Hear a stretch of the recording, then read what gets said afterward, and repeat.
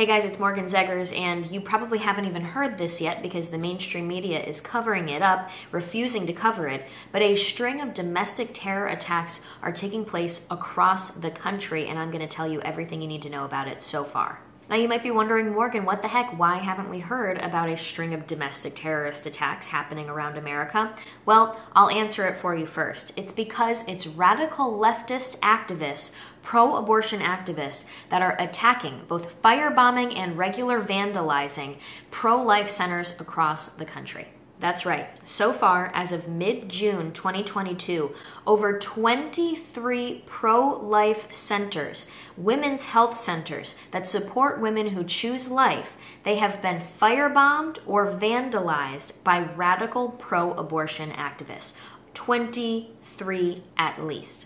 These radical domestic terrorists have been targeting women's health centers, pregnancy care centers, and other health-related pro-life organizations and buildings. These attacks all started to happen as soon as the leak occurred of the Roe v. Wade decision coming from the Supreme Court that would overturn that decision from 1973. First of all, leaking a Supreme Court decision before it's announced to the public is a horrendous breaking of tradition.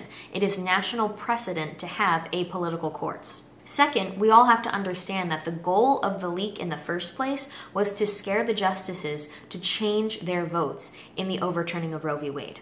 Most recently, we found out that a deranged man from California who was a pro-choice activist, pro-abortion activist, traveled from California all the way to the East Coast just to assassinate Brett Kavanaugh, the Supreme Court justice, over this Roe v. Wade decision.